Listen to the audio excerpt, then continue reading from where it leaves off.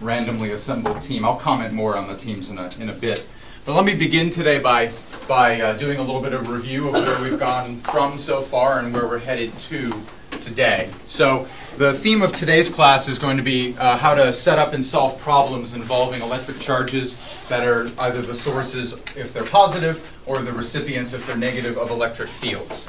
And this will build on the introductory material from the reading and from the video from last time. So I apologize, as I commented to somebody last time, I have a face for the radio and a voice for the deaf. So I apologize if my voice puts you to sleep. The good news is that when you're watching the videos, you can put them on at night just before you fall asleep, and you'll go out just like that. You just lull yourself right to sleep. Okay. All right, so a few concepts here that I'd like to review. First of all, fundamental to the course is this thing called electric charge. It says it in the book, and I'll repeat it here. Check the team rosters as you come in, find out what row you should sit in. Alpha's in the back, golf is in the front. Okay, A through G. Electric charge is the source of electric force, and electric charges respond to that force. And we'll explore responses of electric charges in depth, starting with a video that will be assigned on Thursday to watch. Nobody knows what electric charge is. Not kidding about that. We've studied it for a very long time. We have an outstanding mathematical description of it, but absolutely nobody knows why electric charge exists in the first place, and whether or not it connects to other kinds of charges that we've since then discovered in nature. That's a frontier question for the field right now. There's definitely at least one Nobel Prize behind answering that question. It seems so simple. One of the things I want to encourage as you think about physics is it's important to have the math skills of a college student but the curiosity of a 5-year-old when it comes to the cosmos. Okay?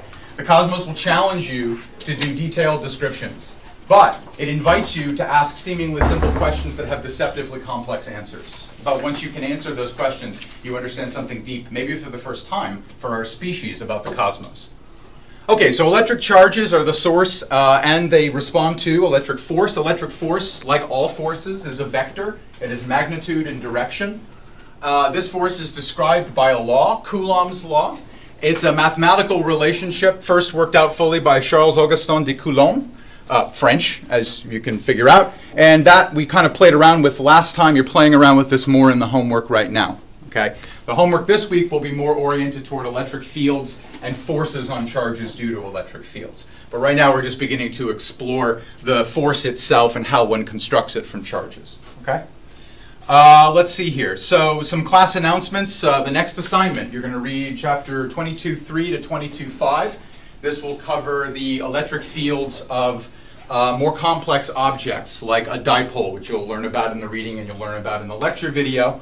But also it'll lead into very complex shapes, which I won't do in the lecture video. I'll save an exercise in complex shapes for Thursday, because what I want to do is I want to use this to do a little calculus review. Okay, I have the homeworks. You're not graded on homework 0. I use it to assess, and I want you to use it to assess your base knowledge in mathematics coming into the course. This is your chance to find out where you're weak and shore that up. And if that means asking me questions outside of class about studying math or how to review some of the math concepts, please do that. So you'll have a video to watch on simpler and more complex distributions of electric charge and how those fields look, how you build the fields from that. Homework 1 was assigned last Thursday. It's due this Thursday by 9:30 a.m. Numerical answers go in Wiley Plus. You should write up your solutions to every single problem, though, neatly, like you did for homework 0. If the TA made a comment like, wow, this is really organized, or this is very neat, you're good, okay? If not, maybe you want to think about just cleaning up your organization. Your handwriting is your handwriting, do the best you can. But try to clean up your organization of thoughts a little bit for the homework when you write this up. Make sure you follow those written homework policy guidelines, and then the TA will pick one consistent problem for all of you to grade randomly. All right, so you don't know in advance what's being graded, which is why everything has to be handed in. I just before class sent around a link to a poll. The link is here in the slides, which I'll post later today. It's a doodle poll. We're going to use this to figure out whether or not there are some hours available for people who cannot make my office hours that the teaching assistant or I could cover and fill to give you more opportunities to meet with instructors for the course. Okay? So I would please ask that only those of you that can't make my Monday and Wednesday office hours, you're the ones that should participate in this. Other people are welcome to, but let's get these underserved individuals first, and then we'll maybe open it up a little bit and see if those times work for other people as well. All right, so please respond as soon as possible. Like before Wednesday would be nice. Okay. All right. Okay. Finally, let me make a comment on the team. So you came in, you looked at the rosters on the wall. Perfect. That worked out great. Flawless timing from an instructor. You know what row you're supposed to sit in? Alpha in the back, golf in the front. It's the NATO phonetic alphabet for A through G.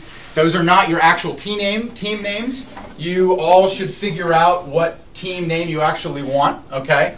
Now, you may not be happy with your team assignment, and I don't care why. I don't want to know the reason. But if you're unhappy with your team assignment, then all you have to do is notify me in writing before Thursday, okay? Before class on Thursday, so I can try to make adjustments to the team roster, and I will assign you to another randomly selected team of the remaining 6. There are 7 teams, okay? There should be 5 people per team, and if you're just, for whatever reason, and I don't care what it is, if you're not happy, just say so in email, and I'll assign you to one of the other 6, okay? And we'll kind of go from there, but you know, not more than 1 or 2 requests, please. Then I know you're trying to pick the team you're on, all right? All right, so that's it. You have to sort of till Thursday, beginning of class, to let me know about that, because I'd like to finalize the teams on Thursday so that your teams can actually start to meet. So what's your team assignment? Remember, the team's job is to take a look at the Grand Challenge problem, which is linked from the course website. You have basically the whole semester to work on this. And your job for now, your assignment for the team this week is choose a name. I want it to be polite and respectful, and I want all members of the team, all 5 members of the team, to agree on it. You're going to do that starting on Friday, when the teams have basically settled, okay? And then I want it emailed to me, and then I'll have final veto power on the name. And I will use the Urban Dictionary if required to look up a word, so don't try. I'm a child of the internet, and I'm not an idiot, okay? So start meeting with your team once per week outside of class. You should initiate a conversation amongst your teammates, exchange emails. You could do that today, maybe while we're working on problems together, okay? So in the latter half of the class. I want you to start discussing how recent lectures and reading and videos, given the information you're given in the problem, might inform an attempted solution to the problem. Remember, your goal in the Grand Challenge problem is to identify a possible outcome and then calculate that outcome. Tell me about it. How much stuff is involved? How much force is involved? How much energy is involved? Is it bad? Or is the patient not going to notice this outcome? Okay, so this is a chance for you to do a little creative thought, but that creative thought at the end of the day must have calculations that guide the answers to the problem, okay? And take a look again at the Grand Challenge solution. I'll keep reminding you as we go through the class what I'm expecting the teams to be doing. And if your team's having any problems meeting outside of class or anything like that, just say so, and I will kick in the pants, okay? You're going to meet with me in February, probably later in February as we get closer to the first exam, as a team, and I'm going to ask you some questions. It shouldn't take more than 15 or 20 minutes to meet as a team, so we'll have to iterate on times that are good for everybody. It might have to be in an evening or something like that, but we'll figure it out. And I want to hear how your team has been doing. What's your dynamic like? What kind of ideas have you come up with? You don't have to write anything down right now. We're early in this process. I just want you to be generating ideas that you could later do calculations for, okay? And I'm working on my own Grand Challenge problem. Actually, one of the graduate students gave me a great idea, so he's going to get to be listed as a collaborator on my Grand Challenge write-up. And I'm going to be also doing a write-up that I will give to you guys about 1/3 of the way through the class, so you can see what I expect this write-up to look like in terms of style, content, and so forth. And I will make a template available based on that write-up that the general editor, the lead editor in your team, could use as the starting point for your write-up. All right, you don't have to use my template, but it does have to follow the guidelines in the Grand Challenge requirements. And so I will implement those guidelines in the template automatically. You don't have to do anything, okay? So I think that's it, okay? So any questions before we do today's quiz? All right, so books, notebooks, all that good stuff, put them away. Again, these seating arrangements are not permanent. I just want you to be near your team today. I want members of your team to start working together. So hand these down face down, please. Don't flip them over. Okay, so I'd like to get as quickly as possible into problem solving today, but I also thought it would be useful to demonstrate some electric field effects, okay? So answers to the quiz questions, though, first. Who's credited with developing the field concept to describe the electric force? Faraday, yep, okay, so Faraday is the correct answer. Michael Faraday, he'll come up again in the class. We're going to see him at least one more time. He's important for a reason because he did a lot of stuff, but all these other people did too. So, all right, which of these is a true statement about the electric field of a point charge? 1, 2, 3, or 4, and anybody remember what they put down? 4, the electric field force described by a vector? Yep, it's a vector too. Okay, I put that in there just to rinse and repeat. So, okay. And then finally, which of these are the units describing electric field strength? 4, newtons per coulomb, right. It's force per unit charge, force per unit charge. And it's a great concept. Electric field is very useful because you don't have to know what charge or charges are being acted upon by the charge that's emitting the electric field or receiving the electric field lines if it's a negative charge. So it's a very handy concept. Okay, so before we get into problem solving, let's electrocute me. How's that sound? Does that sound like fun? All right, so I have all kinds of dangerous toys here, and they will no doubt cause interference with the equipment here, but I will do my best. So let me close that, cut that down, and bring this up. There we go. All right, so these things are best done in low light. Let's see how that works. There we go. Okay. So I have here the first dangerous toy that I'm going to talk about today, and that is something called a Van de Graaff generator. It's a very simple way to build up a very large electric charge and thereby a very large electric field. This electric field will be strong enough to break down air. So I will generate a mini lightning storm with this thing. It will be short in range. In order for lightning to break down, I have to build up a corresponding charge, maybe just a few centimeters or a few inches away from the surface of this once it's charged, and that will be enough to cause a very strong field in the intervening space, which will then cause nitrogen molecules to rip apart, ionize, and turn into a perfect conductor. That's bad. In a lightning storm, if you're standing any place where that's about to happen, you're probably at the very least going to catch on fire, and at the very worst have your heart stop and you're going to die. Okay, so it's bad either way. Actually, the most common medical consequence of getting struck by lightning is burns, severe burns. Your skin, as we'll learn later, is unfortunately a decent conductor. You'll see that on me today, actually. And if it gets a little wet, like in a rainstorm, and you got sweat and salt on your skin, then it's even more conductive. And what will happen is that the air around you, when a lightning strike occurs right on top of you, that will turn into a perfect conductor, and you'll get something called flashover, where all the energy of the lightning strike goes around your body and ignites it on fire. Okay, it's bad. All right, it's not a pleasant outcome. But these, these severe high-degree burns are the ones that, the hospital emergency room is likely to see. If you get a very concentrated strike, you'll get a concentrated burn in your body where that occurred. So if the strike goes in your arm and out your leg, you'll probably have entry and exit burns and tissue burned all the way down. Okay, so burns are the most common thing. It's a bit rarer to simply have it stop your heart, although that's obviously a very obvious outcome since your heart's an electrical device and it relies on a reliable flow of electricity to function. So what I'm going to do is I'm going to do the Van de Graaff first, but I don't want to forget to do this later, so I'm going to hook this up to ground. Okay, so let's crank this thing up. I'm going to regret this, I promise you that. So I have some wands here.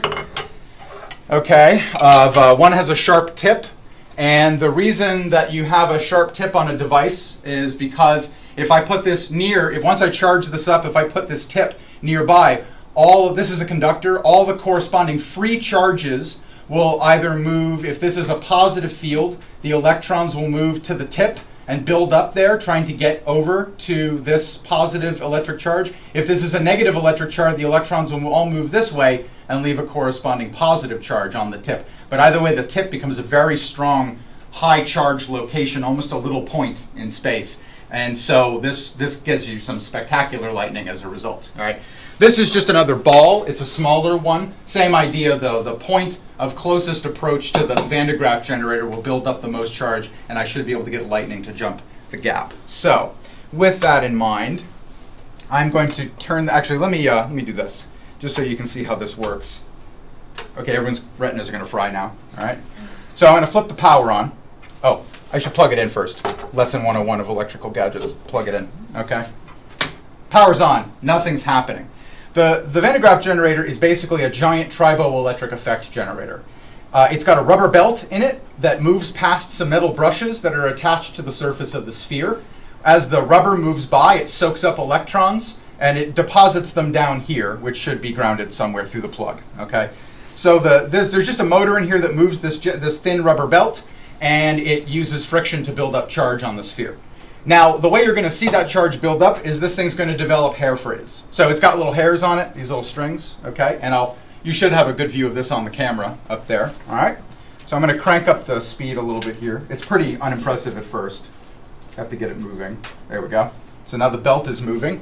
You can kind of see it moving right here. Okay, and you see we're building up a charge. It's slow, but I can crank that up. We can make this go faster. We have the power. All right, let's keep going here. Yeah, now this sounds dangerous. All right, so this is basically what happens to you when you brush your hair on a dry day and you pull charge away from your hair, leaving a net charge on your hair. Ooh, hear that? So that little hair right there is close enough to that conductor. You're hearing that little popping sound? So that's air breaking down. So that's a lightning strike. Now, is anybody in the, I should have asked this before, is anybody in the, yeah, you lean back, that's smart. Anyone in the front have any conditions of which I should be aware that you shouldn't be near an electrical gadget? Okay, great. So we're all going to be just fine then. So right now we've got a little quiet lightning over here. You can't see it, but you can hear it. All right, so I'm going to turn the lights off. Okay. And actually, it would be nice if that one back there was off. But there we go. Let me do this over here. Oh, ow. Let's really crank this.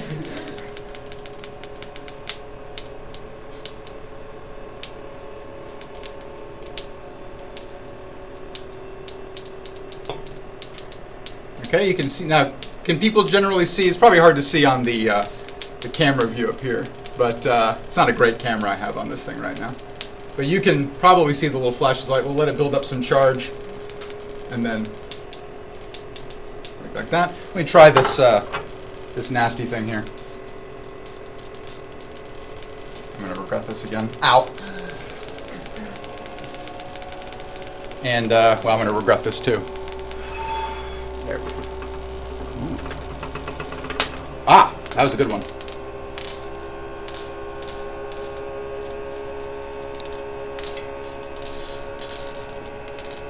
Okay, I'm gonna ow, turn that down.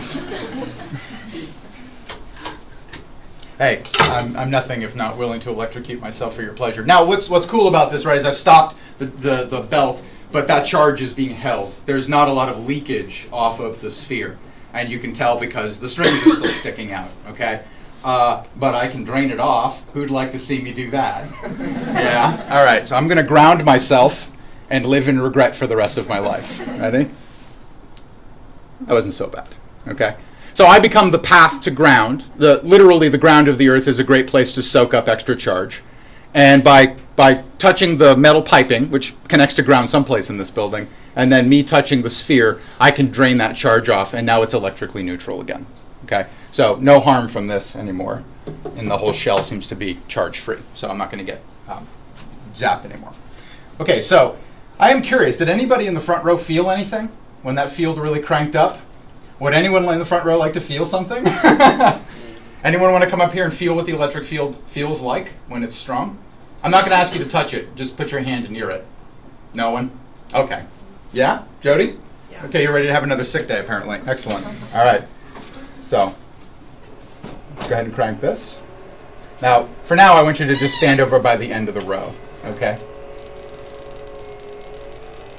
All right. Let me see how close you should get.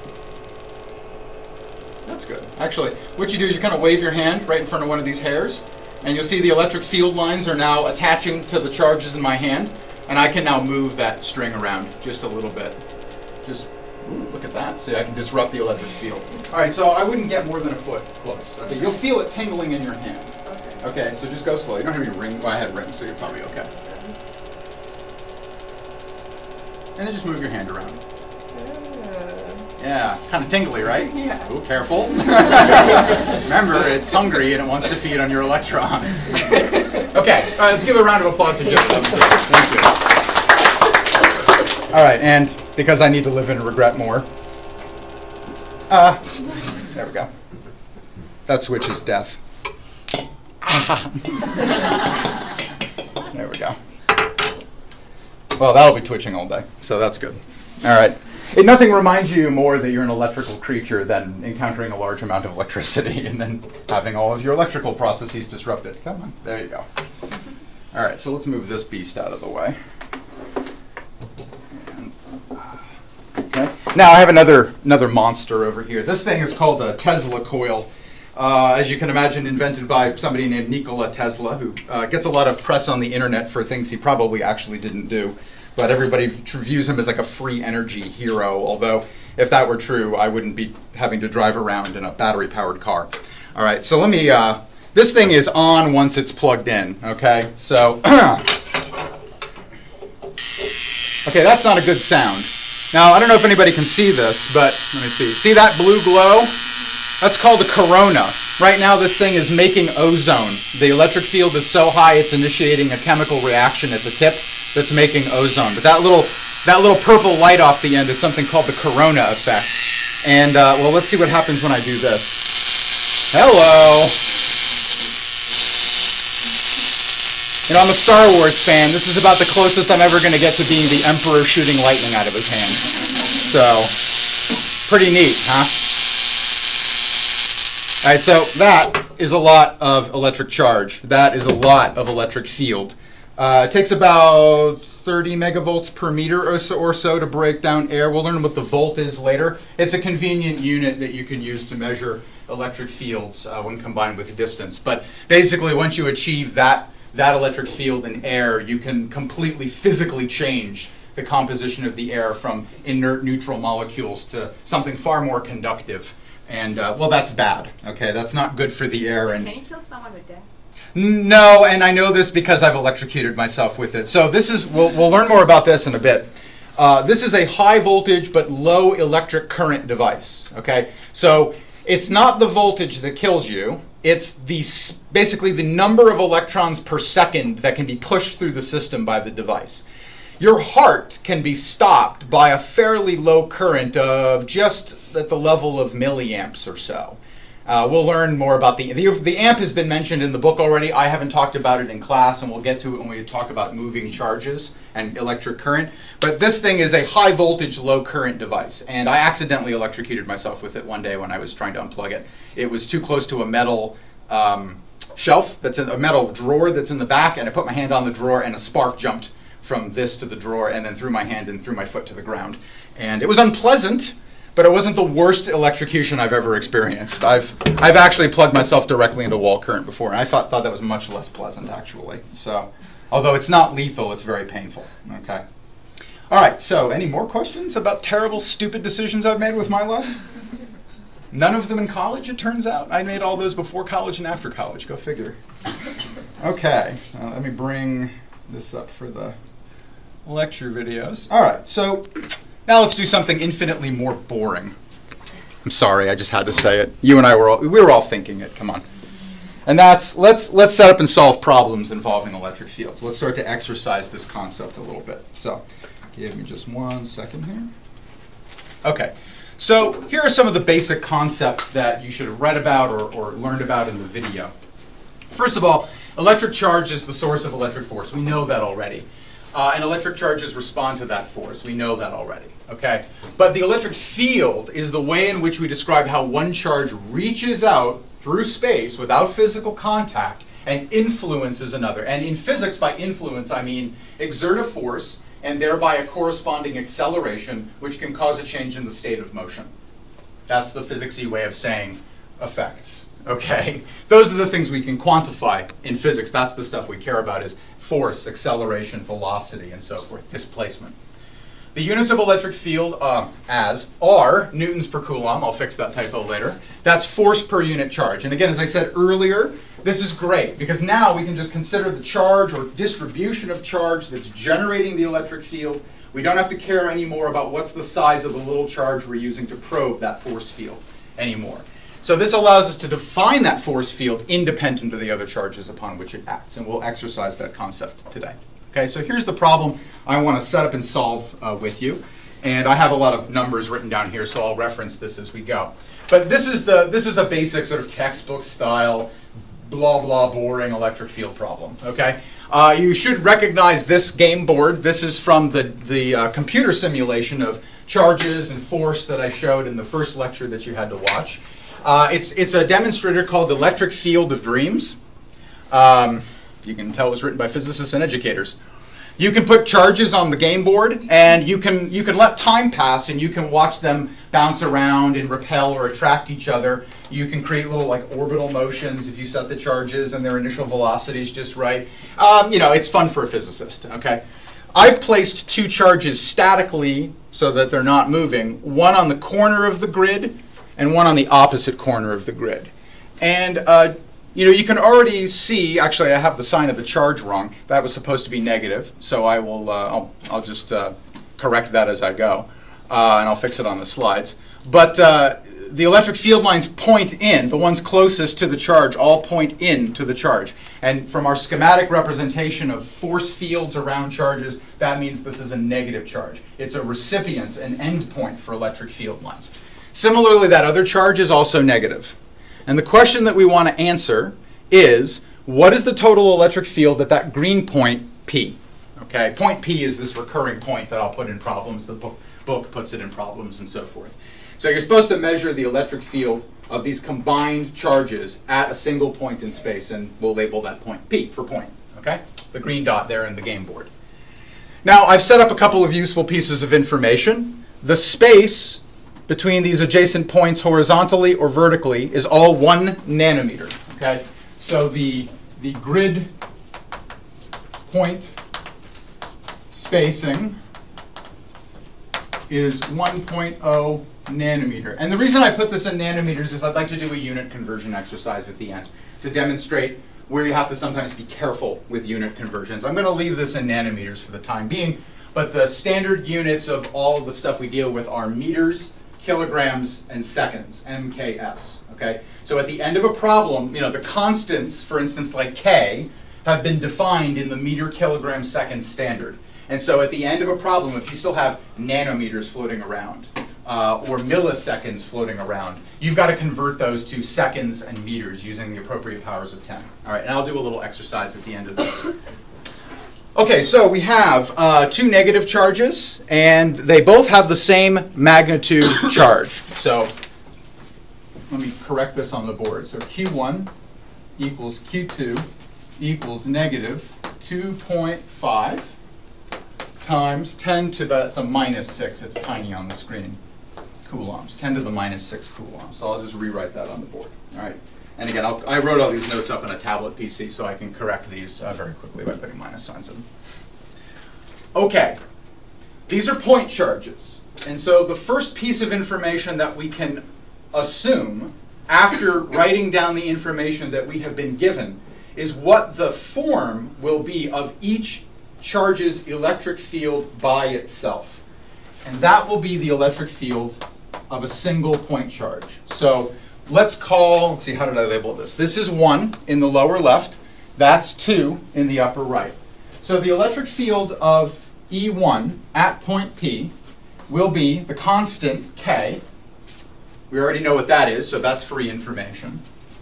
The charge that is either the emitter or the recipient of those electric field lines, which in this case is Q1, divided by the distance from that charge to the point P. So the source of the electric field to the place we're measuring it. That's the convention.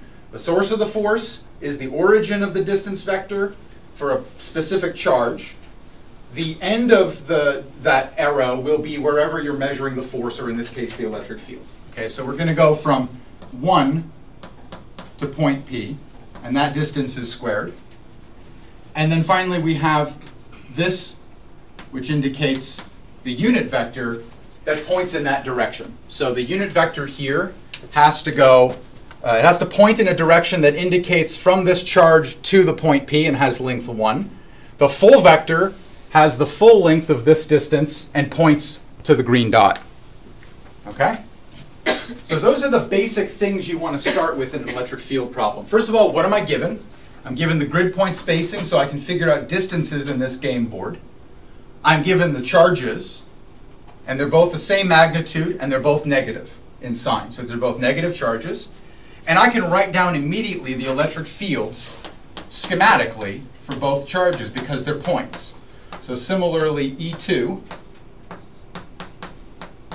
will be this. Okay, I don't even have to think. I can just write it down and change the indices. Yeah? When you said the full vector points at the green dot, yeah. But that also is saying that it's still pointing like back. I'll sketch it. Yeah, okay. But it always goes from the charge, whose electric field you're probing, to the place where you're probing it. And it's one of these conventions that you just have to kind of force yourself to memorize. So it's always the source to where you're measuring it, or the source to the charge that's being acted upon. Okay? And that's the convention. You never flip the direction because it's a negative charge. Let the sign of the charge do that for you later. Okay, the sign of the charge will do that work for you for free later in the problem. But the convention just for this vector, let me write this down here, r vector 1 comma p, or r vector 2 comma p, is that it points from the charge, which is Q1 in this case, to the point P. Always from the source of the field to wherever you're measuring the field. And when Coulomb's law problems is always from the charge that's doing the acting, causing the force, to the charge that's being acted upon. So it's the same convention. It's just worded differently. Okay? But you just memorize that and stick with it and never flip it just because the charge is negative or positive. So yeah. It said something in the book about how you always have to consider the positive charge or the force in the electric field that's causing the positive charge. Well, okay, so the way that you originally define electric field is by imagining an infinitesimal little positive charge called a test charge that you move around the charge whose field you're probing. And it's so tiny that its electric field doesn't really disturb the electric field of the other charge. And by convention, that's a positive charge that you use to probe it. But once you do that, then you define force per unit charge and you don't have to care anymore. Okay. Okay? So that's already built into these definitions here and here. So that is a hidden assumption here. That is true. Okay. And it's because we're stuck with this convention because of Ben Franklin calling positive charge the thing we should reference. But actually most of the charges that move around in nature are electrons, and they're negative. So he just got that wrong because he didn't know about the electron. That wasn't discovered for almost 300 more years. So, okay, 250 years. Okay, and then similarly, our 2 vector in its full glory with length and direction points from Q2 to P. Okay, so the next thing we want to do is try to figure out information like, what is this vector R1P? What is this vector R2P? If we can figure things like that out, then we can get its length, we can get its direction, and we can solve this problem. All right, so let me slide this over. Now, we had a problem mechanically in here last semester where some of these boards jammed, so we'll just kind of wing it and see what happens. All right, let me put a drawing here just to help. So we have the negative charge, we have the other negative charge, so here's Q1 and here's Q2, okay? And I'm just roughly going to sketch where this point P is, sort of here. So let's just sketch R1 and R2. So R1 will start on Q1, and it will end at P. So it will be a vector that looks like this, and this is R1P. And R2P will start on charge 2 and end at P. So it will start here, and it will end here. All right, well, if I'm going to actually figure out what these components of the vector are so that I can write it down using like the grid point spacing, I need some coordinate axes. I have to choose a coordinate system. In this case, I know I'm going to use Cartesian because everything on this game board is square. It's just convenient to use Cartesian coordinates when you're clearly dealing with vertical directions and horizontal directions. If you're dealing with things going around in a circle, then you use circular coordinates. We'll come to that in a bit, but we're not there yet. Okay? So I need to define an origin. And I chose, personally, you don't have to make this choice, but I chose to put my origin up here. And there's no good reason for that. I just decided to do it that way. So my notes will have the origin there. But you could put it here. You could put it halfway along the x-axis and halfway up, or halfway between the positive charges on the x-axis and halfway up the vertical distance from the two charges. That's your choice, okay? Whatever you like to do. But I decided to define my x-axis up here, and my y-axis goes right through it. So here's x, here's y. Personal choice. There's no right or wrong on this. Just whatever you choose, stick with it. Okay, stick with it. It's important to make commitments in life. You might as well commit to something easy like a coordinate system. It's not going to betray you. Okay, so, well, it could betray you, but mostly it'll be your fault. So just choose wisely. Now, I sat down last night and I checked this like 3 times because I really doubted my ability to count. But what I found out was that the distance from here to the point P along the x-axis is 12 of those grid units in distance, okay? And the horizontal distance from the point P to the other charge was a measly 2 units. All right, so just thinking horizontal distances for a second, that negative charge, Q2, is 2 units to the right of point P. So I have to travel in the negative direction to get to it. And then from charge 1, it's 12 units to the right of that charge, which means I have to go in the positive x direction to get to it along the x-axis. Okay? Let's do the y. So the y-axis, the distance from charge 2 to point P was 5 units. And the distance from P down to charge 1 was 11 units. Okay? And each unit is a grid point spacing. It's 1 nanometer. So I chose that conveniently. Okay? So Q2 is 5 nanometers above the line where you would find point P. And charge 1 is 11 nanometers below the line where you would find point P. So to get from, in the vertical direction, from Q1 up to the point P, you have to go up the positive y direction. To get from Q2 down to the level where point P is along the y direction, you have to go in the negative y direction. Okay, so this just kind of helps you think about, okay, we're going to need some positive I-hats, we're going to need some negative I-hats. That's the idea. All right, so the picture helps you to collect those thoughts ahead of writing them down. So let's write them down. So let's do, first of all, let's do something fairly easy. Let's do the magnitude of R1P.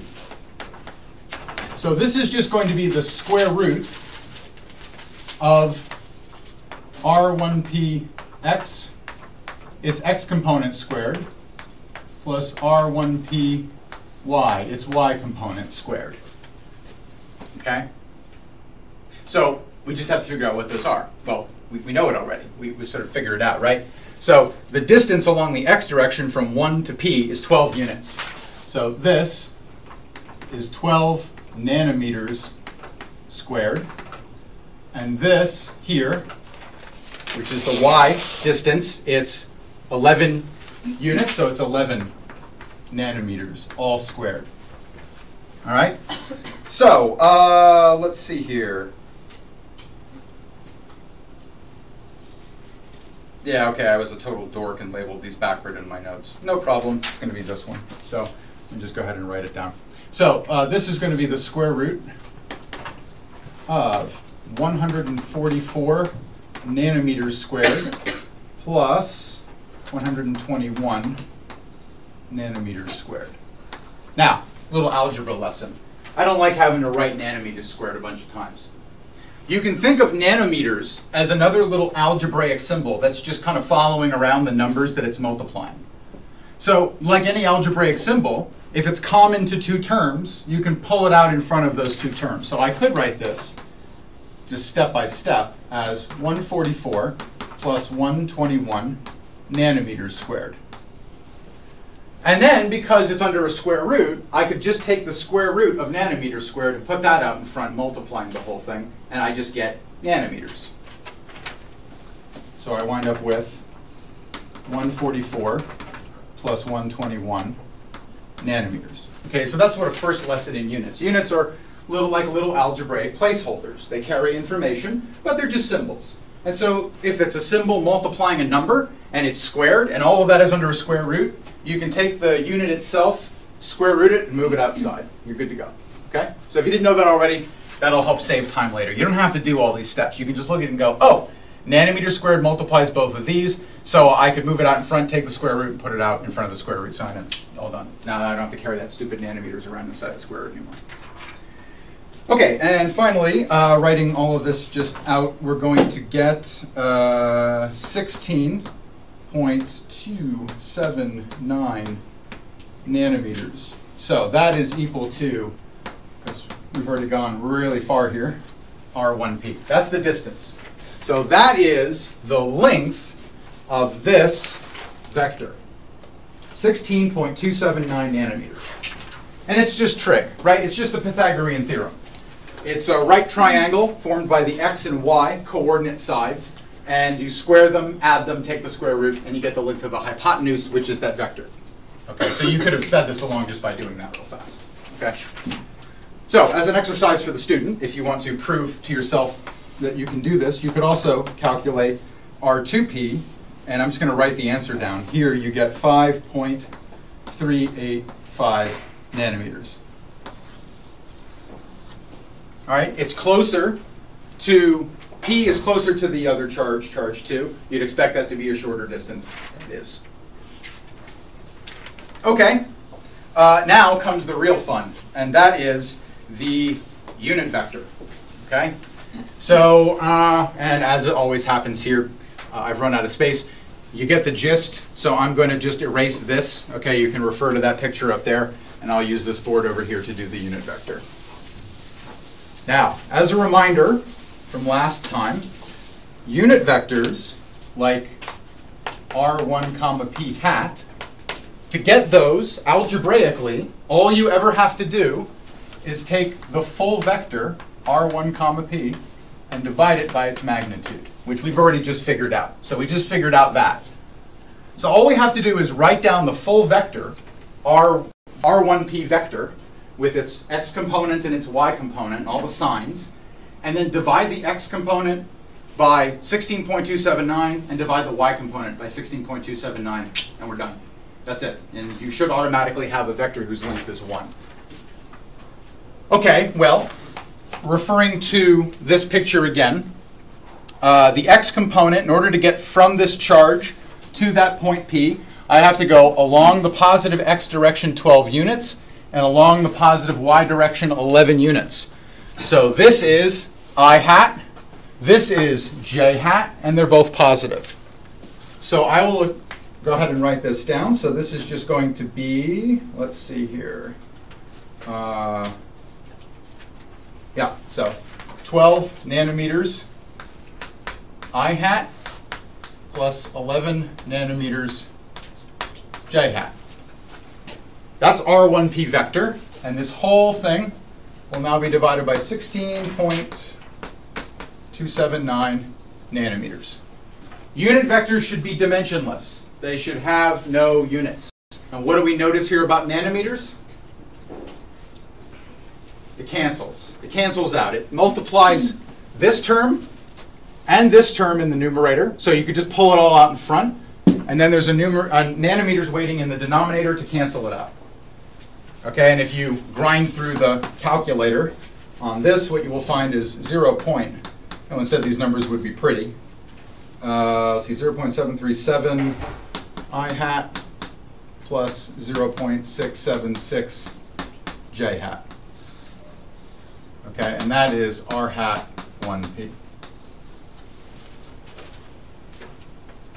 Okay, so going through that same exercise for R2, and you can try this on your own, you get the following unit vector. Now, to go from 2 to the point P, I have to go down the y-axis 5 units and backward along the x-axis 2 units. So negative y, negative x, which means negative j hat, negative I hat. So I expect 2 minus signs to appear in this unit vector, and that's in fact what you get. So you get negative 0.371 I hat minus 0.928 j hat.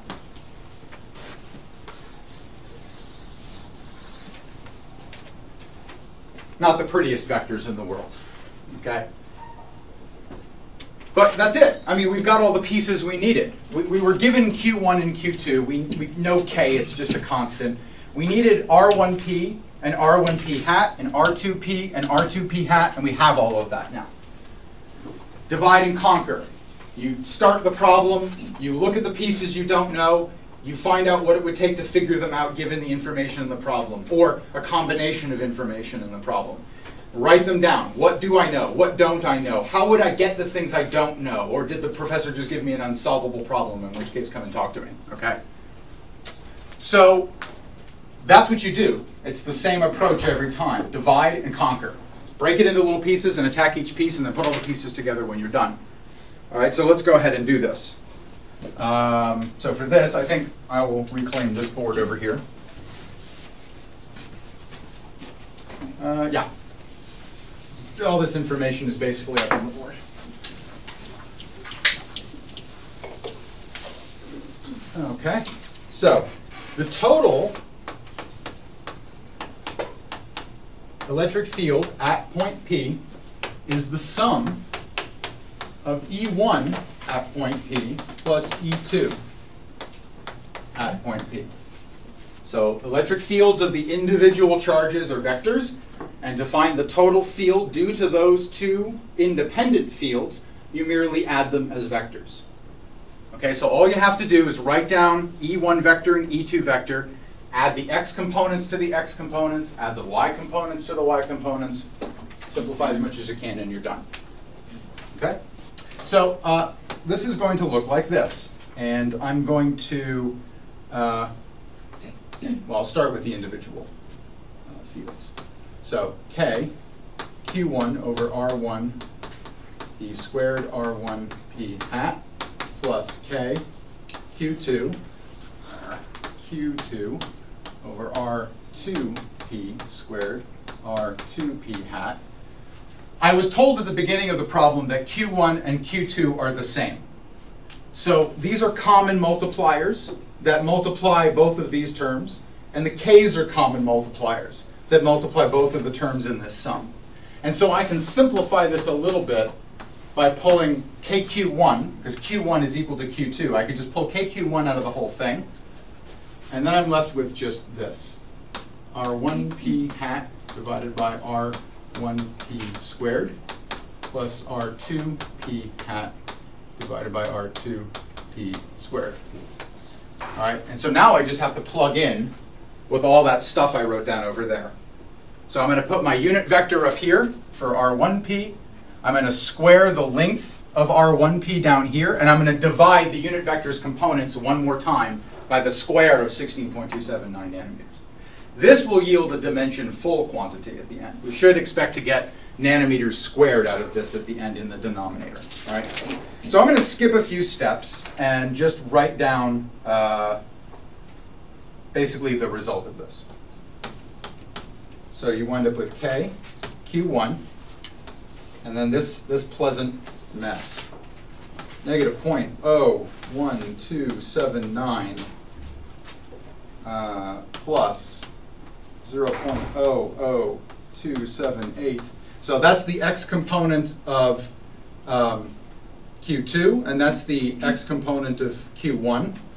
And this whole thing multiplies I hat plus another term, which is negative 0.0320 plus 0.00255, and that is j hat. And then we're done. And then out in front of all of this is 1 over nanometers squared. I pulled the units out in front of this whole thing. Okay. Again, my notes will be up on the class site. You can see the steps that I skipped. All right, so then all I have to do is add those together, no problem. Add those together, no problem. That's just calculator work. And then I should have an answer. Now, the other thing I have to do is I have to handle nanometers squared in the denominator.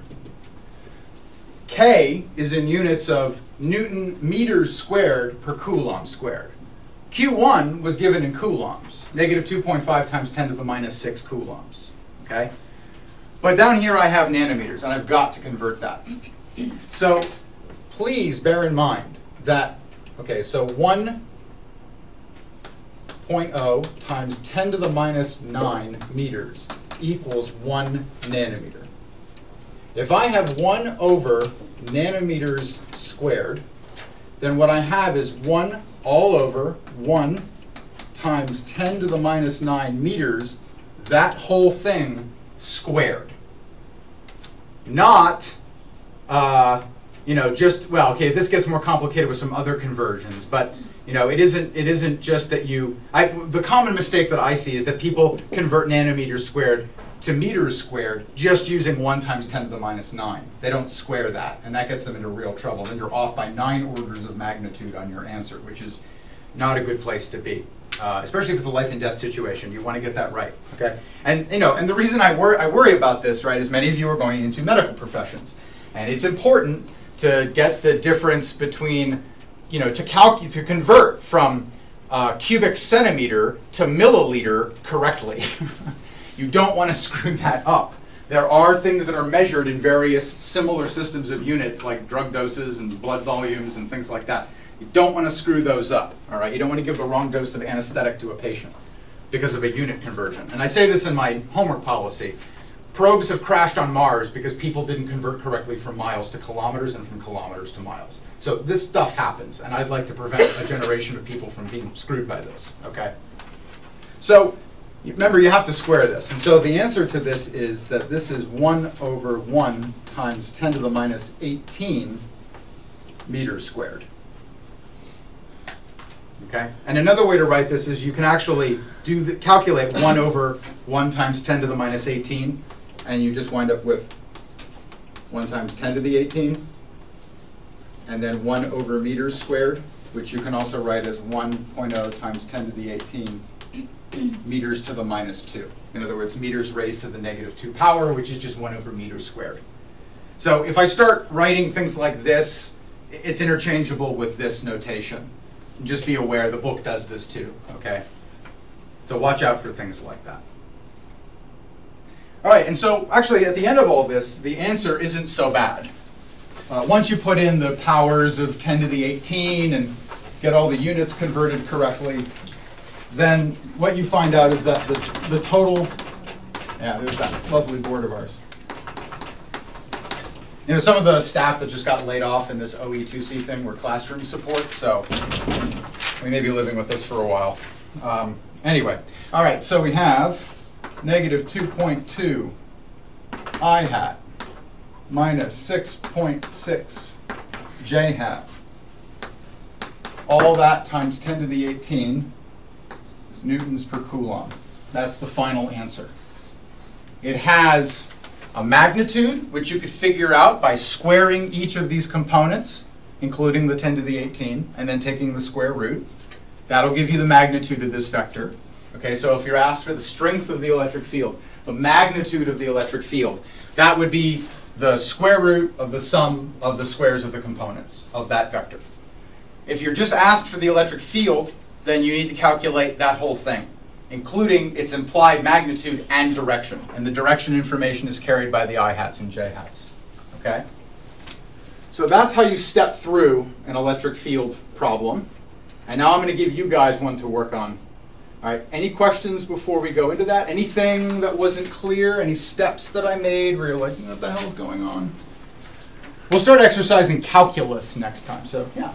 Wait, so how do we get the final answer from? Did you skip? How many steps did you skip? How many steps did I skip? That's an outstanding question. So what I did was I added these two numbers together here to get that x component. and I added these two numbers here to get the y component, okay? And then all I had to do was divide by 1 times 10 to the minus 18 here. Okay, so that you see there's a 10 to the 18 out in front, multiplying the whole thing, and then there's just two numbers in here.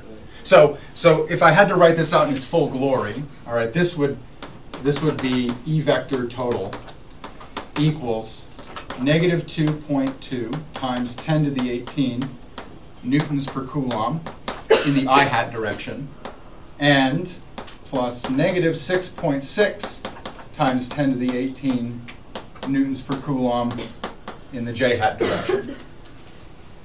All right, so let's think about the physics of that field for a second. So oh, I forgot one very important thing. There's a minus sign on that charge. That should be plus, that should be plus. In my notes, I had the charge screwed up. So these should all be pluses. Okay, and the reason, let me tell you why I just realized that. Let's look at that picture again. Which charge is closer to the point P? 2. Do I expect its electric field to win out when adding the electric fields of two identical charges, but one which is far further away than the other? I see some nodding. All other things being equal, if your two charges have the same magnitude, I would expect in the sum of the vectors, the closer one is going to be the dominant one. It's going to be the one that really finally determines the direction that the electric field vector points. So I would have expected from just that basic concept that the electric field vector in total points kind of up and to the right. And as I was thinking that to myself, as I was about to suggest that check, I realized, oh crap, this points down and to the left because I had minus signs in it. And that's because I forgot that Q1 equals Q2 equals negative 2.5 times 10 to the minus 6 coulombs. All right, so to finally finish answering your question, I also multiplied by K and Q1 in here as well. So I hadn't plugged those numbers in yet, but I don't want to grind through every tiny little math step here, okay? So you'll have that, you'll have my notes to look at, and what you're going to have right now is some practice of your own. Oh, yeah, sure. So now that we have the final answer, how do we envision that on the square? Great question. Okay, so let's just focus on point P. All right, so the x and y axis origin was somewhere up and to the right of point P. So we're told at the end, we've calculated this now, we have a total electric field in the x direction that points in the positive x direction. Okay, so the electric field total in the x direction points this way. And the electric field component in the y direction points in the positive y direction. So it points this way. And so the total of those will point like that. So schematically, you can take those numbers and go, okay, positive x direction, positive y direction, I must have a vector that points up and to the right in order to make both of those things be true. Okay, and so you can jot down, that's E total. Or you could pictographically say that's what it would look like. So, yeah. Did you say that if we're just asked for the magnitude only, just to do the square root of the squares, the sum of the squares? Right. So right. 2.2 squared plus 6.6 squared. Yeah, but don't forget the 10 to the 18, but yes. Yeah. Okay. Yeah, that's right. Yeah, again, the reason I like the I hat, J hat notation is I hat and J hat just become other algebraic symbols that multiply other things in a term. And so I've just pulled the common times 10 to the 18 out of both of these and multiplied the whole thing by times 10 to the 18. So don't forget that when you take the magnitude, if you do it like that. And the units would stay this? Newtons per coulomb. Yeah, because once you square both of those, add them and take the square root, you go from newtons per coulomb squared to newtons per coulomb again. Okay. Good questions. Yeah? Sorry, yeah. Right here on the board where it's, can you just clarify, it says 10 to the negative 18, and then in the next step does it say 10 to the positive? It does, yeah, right. So you have 1 divided by basically just 10 to the 18, because that's just 1 times 10 to the minus 18, okay? Gotcha. 1 over that will raise that power to a positive sign, okay? Gotcha. Yeah. It's a little easier to see if I do that, so. Yeah. She asked a question about magnitude right now. I kind of missed it. Oh, okay. So to get the magnitude, if I had merely asked, what is the magnitude of the total electric field? To get that, you have to take the square root of EX squared plus EY squared. Okay, so that times 10 to the 18 is EX, and that times 10 to the 18 is EY. Square them, add them, take the square root of the sum, and you're done. Put the right units on it. Okay. Okay, well, practice is what matters more than anything else. So for the remaining 15 minutes in the class, I'd like you guys to practice. So here's your problem. What is the magnitude of charge Q?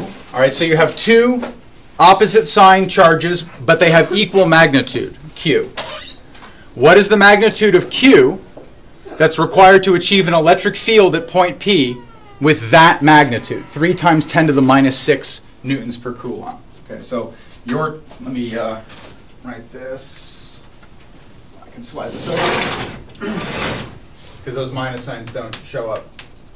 So your target electric field is 3.0 times 10 to the minus 6 newtons per coulomb. And you need to find the charge that's required to make that happen. Okay? And a couple of other pieces of information. There's some distances that are labeled D on here. Those are 40 nanometers. And then there are other distances labeled L, and they're related to D by the square root of 1/2 D. Okay? So that's the information that you're given. All right, work in pairs. So pick a neighbor, and it makes sense for you to pair up, and you to pair up, and you to pair up, or something like that. Or, groups of 3 is fine too, whatever's convenient. Question on the last one. Yeah. Like, the answer seems like an obscenely large number, Mhm. right? Mhm. Compared to when we started out with very small.